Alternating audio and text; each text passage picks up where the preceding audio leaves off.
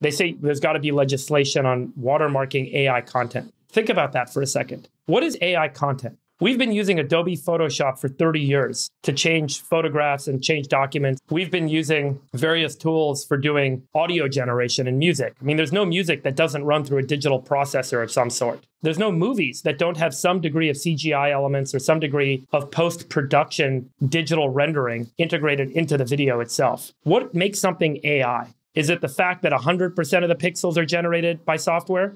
What if it's only 98%?